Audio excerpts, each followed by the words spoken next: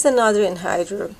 It's a fun one because it's triphasic, so it has 3 phases.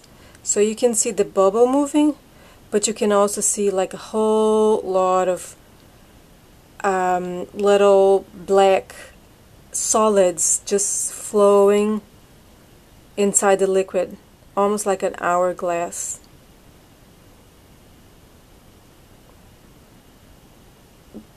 Like the cavity is triangular. The bubble attracts a little bit of those solids, so wherever it goes it carries, like, you know, it looks a little black. See, like, you know, everything concentrated in the bottom part of the bubble.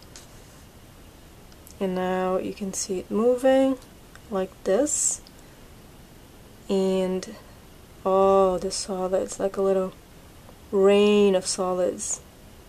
Very interesting.